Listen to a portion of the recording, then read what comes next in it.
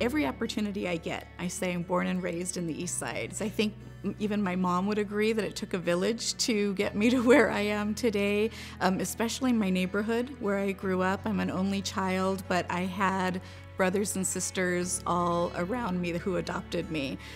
You know, the Hughesars and the Stroms from next door adopted me as their sister, always made me feel special. It was a little rough when they wanted to chaperone my dates, but the girls in the neighborhood, Trisha and Erin, were always there to give me advice. And my best friends from kindergarten, from Stonegate Elementary, Carla and Michelle, we're still best friends today. And they have been just amazing in their support and their advice. But probably most impactful of my parents. They had big expectations for me, but led me throughout the way, just supported me every step of the way. So very grateful to them.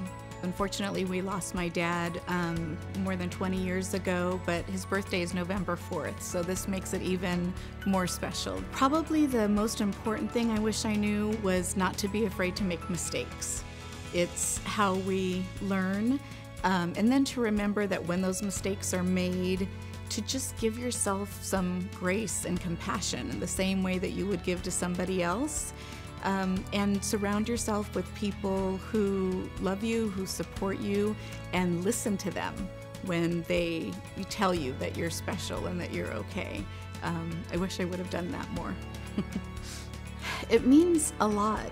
This last couple of years has come with a lot of changes for me. My newest position that I have at the law firm was a fight, and I'm so proud of what I achieved, and you know, grateful for the accolades that I've been given for that. But this is different.